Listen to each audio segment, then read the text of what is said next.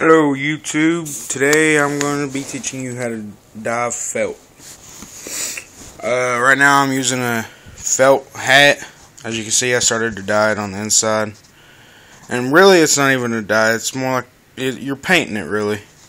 With your fingers, finger paint. You have to do it with your fingers to keep the texture of the felt.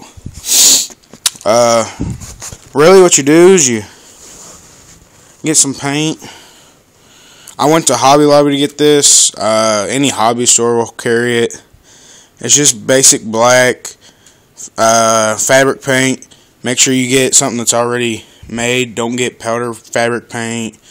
Don't get any kind of dye that you gotta dip it in. Get paint. Get real paint.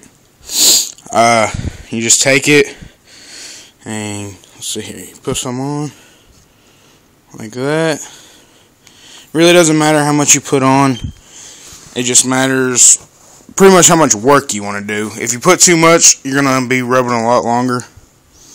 All you do is you take your fingers and you just rub it in however.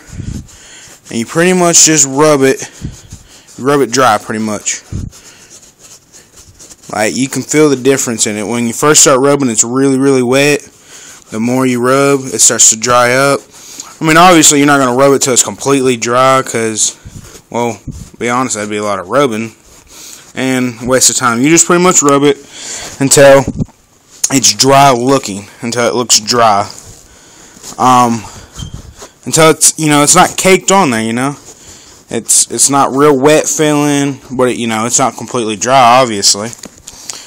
And, yeah, you just keep doing that over and over until you get all of it covered. This was like a blue, really light blue, kind of white fleece hat to start with.